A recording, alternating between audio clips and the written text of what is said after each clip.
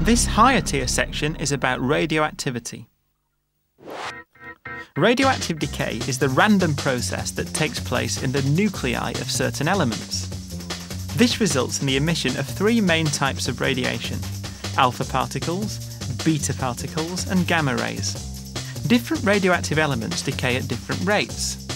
This fact can be exploited when using radioactive materials safely in hospitals. The hospital can use these radioactive materials safely because they don't stay strongly radioactive for long. The technetium injection will only produce strong radiation for a few hours, just long enough to do the bone scan. But the molybdenum generator which made it will last for about a week, long enough to make lots of injections.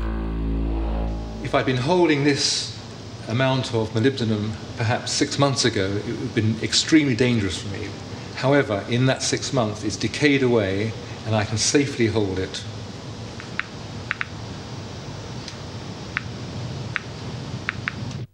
On average, different radioactive elements take different times to decay. Looking at an individual atom, it's completely impossible to tell when it's going to pop. It could happen in the next few seconds. It might take 1,000,000 years. There's absolutely no way of knowing. But when you look at a large number of atoms altogether, it's clear that on average, some radioactive materials decay much faster than others. The average time it takes half the atoms in a large sample to decay is called the half-life. It takes more than 24,000 years for half a sample of plutonium to decay.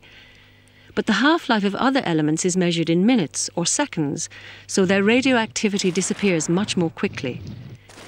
For this reason, radioactive elements with long half-lives tend to be more dangerous than those with short half-lives.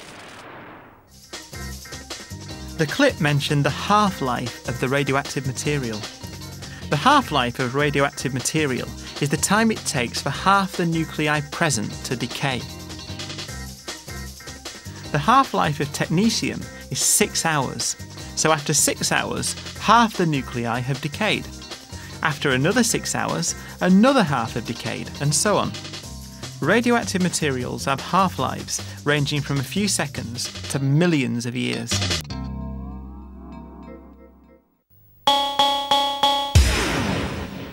That's the end of the whole higher tier physics block.